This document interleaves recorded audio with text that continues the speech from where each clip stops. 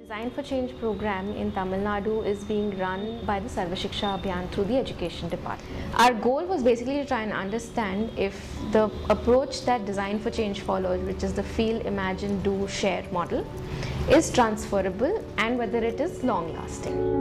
The methodology we used for this evaluation is called the maximum variation sampling technique.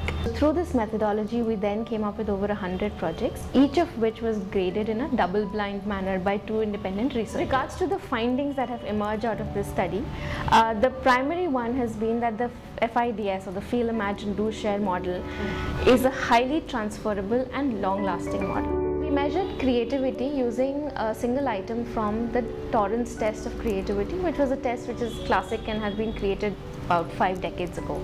So we used one of the items just to see if we can find any indicators of changes in curiosity, and we find that when you give children a little post-it with 2 parallel lines drawn on it, and ask them to complete the image to the best of their imagination, the students who were participants in the Design for Change program come up with many more creative solutions compared to the students who were not part of the Design for Change program.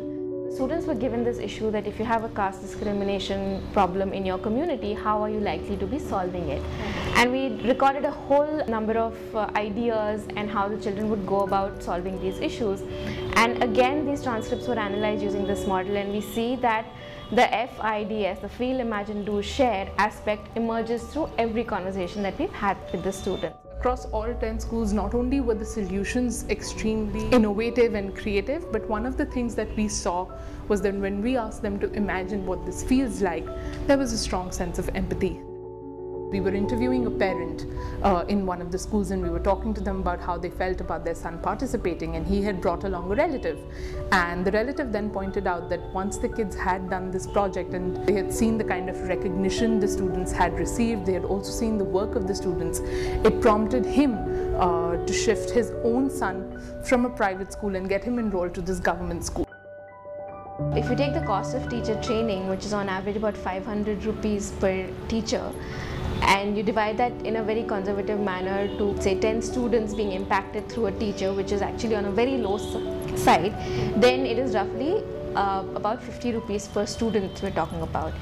But if you really look at it, it's more than 10 students. It's an entire class, sometimes an entire school which is impacted, in addition to the community and the parents and the teachers themselves. We've even seen teachers taking a lot more initiative in running school activities as a result of having participated in this program.